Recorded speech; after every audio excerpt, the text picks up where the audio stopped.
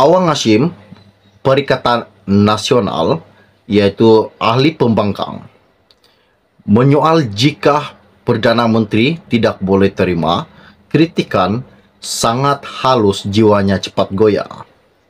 Katanya lagi, takut nanti rakyat mengenal ahli Parlimen Tambun sebagai Perdana Menteri Bapa Saman Negara.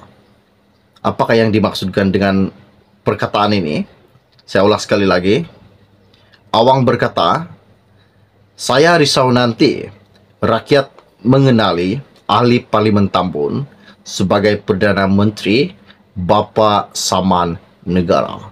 Seperti mana yang telah kita tahu bahwa baru-baru ini Anwar telah menghantar surat tuntutan saman kepada Awang disebabkan satu ucapannya baru-baru ini Awang mengatakan Anwar lebih kejam berbanding bekas Perdana Menteri Tun Dr. Mahathir Mohamad. Itulah yang dikatakan Awang, dan Anwar telah mengirim surat tuntutan kepada Awang sebanyak 2 kali. Ini salah satu isu yang menggemparkan, di mana hari ini Awang mengatakan bahawa Tambun sebagai Perdana Menteri Bapa Saman Negara. Jangan sampai semua rakyat Malaysia mengatakan bahawa Perdana Menteri adalah seorang Bapa Saman Negara. Ini yang sangat-sangat mengejutkan dan sangat-sangat panas pada hari ini buat seluruh rakyat Malaysia. Pastikan anda tengok video ini sampai habis supaya anda tahu isu-isu yang menggemparkan di dalam channel ini. Okey, baiklah. Sebelum saya meneruskan isu yang tergempar dan terhangat pada hari ini, mohon kiranya pertimbangkan tolong tekan butang subscribe dan sharekan video ini. Terima kasih semua. Baru-baru ini, lebih kurang 10 menit yang lepas, media ini berkata, seorang ahli Parlimen PAS yang sedang berdepan tindakan undang-undang daripada Perdana Menteri Anwar Ibrahim menyindir pengurusi Pakatan Harapan itu. Awang Hashim, yaitu Perikatan Nasional Pendang, menyoal jika Perdana Menteri tidak boleh terima kritikan, sangat halus jiwanya cepat goyah. Katanya lagi, saya risau nanti rakyat kenal ahli Parlimen Tambun sebagai Perdana Menteri Bapa Saman Negara.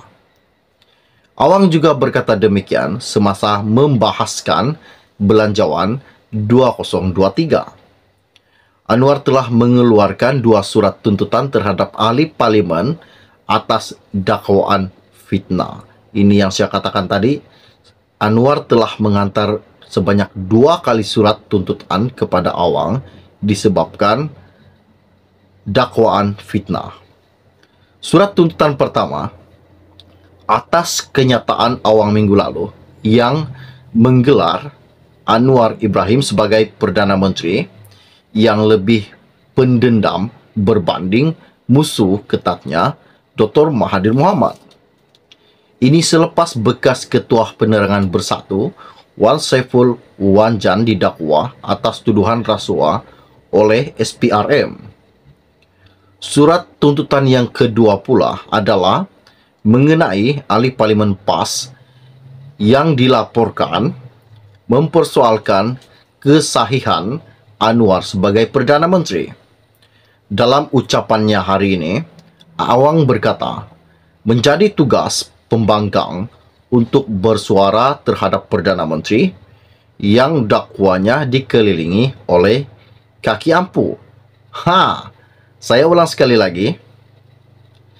Awang berkata, menjadi tugas sebagai pembangkang untuk bersuara terhadap Perdana Menteri yang dakwanya dikelilingi oleh kaki ampuh. Sementara itu, Muhammad Misbahul Munir Masduki, PN Parit Bundar, ketika mencilah ucapan Awang, bertanya mengapa Anwar tidak menyaman individu lain yang memperlekehkan Perdana Menteri itu. Apa yang dikatakannya? Kalau Tambun boleh saman ahli politik kerana isu fitnah, tapi dalam masa yang sama tidak berani saman seorang lagi pengampu terhebat di dunia yang menfitnah Tambun sebagai LGBT. malah melakukan mubahala, kata Muhammad Misbahul. Ada betul katanya. Mengapa Anwar tidak berani menyaman ataupun tidak mengeluarkan isu saman terhadap seorang ahli yang mengampu terhebat di dunia yang menfitnah Tambun sebagai LGBT. Apakah yang dimaksudkan dengan LGBT? Pastikan Anda tengok video ini sampai habis supaya Anda tahu apa LGBT. Mubahala juga dikenali sebagai sumpah laknat. Tidak jelas siapa yang dimaksudkan oleh ahli parlimen Parit Buntar itu.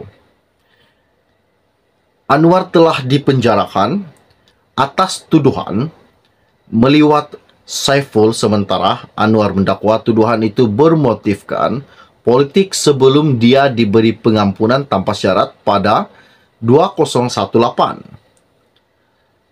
Pada 9 Februari lalu, kes saman fitnah oleh Anwar terhadap Razman Zakaria selesai apabila Pesuruhanjaya PAS Perak itu membuat permohonan maaf secara terbuka kepada Perdana Menteri di Mahkamah Tinggi Taiping. Saman berkenaan berhubung ucapan Razman yang didakwa mengaitkan pengurusi Pakatan Harapan itu membawa agenda songsang lesbian, gay, biseksual dan transgender LGBT. Inilah yang saya maksudkan. LGBT ialah lesbian, gay, biseksual dan transgender. Sangat menggemparkan kan? Razman selaku defendant tunggal yang membacakan kenyataan permohonan maaf di hadapan Pesuruhjaya Kehakiman Nur Ruwena Muhammad Nurdin berkata, ucapannya itu telah menyinggung perasaan dan menfitnah Anwar. Ini salah satu isu yang mengejutkan buat seluruh rakyat pada hari ini. Namun isu yang sangat-sangat menarik ialah di mana Anwar telah menghantar surat tuntutan kepada Awang. Dan apa yang Awang katakan, jangan sampai seluruh rakyat Malaysia menganggap Anwar Ibrahim, Perdana Menteri ke-10, ialah seorang bapa saman negara. Ini yang Awang maksudkan dan inilah yang Awang memberikan peringatan kepada Anwar sebagai Perdana Menteri ke-10 Malaysia. Okey, baiklah. Jangan lupa tinggalkan komen anda di dalam channel ini. Setakat share info ringkas dari saya. Jangan lupa bantu tolong tekan butang subscribe dan share video ini. Kita akan berjumpa lagi. Salam jumpa dan salam kenal. Bye-bye.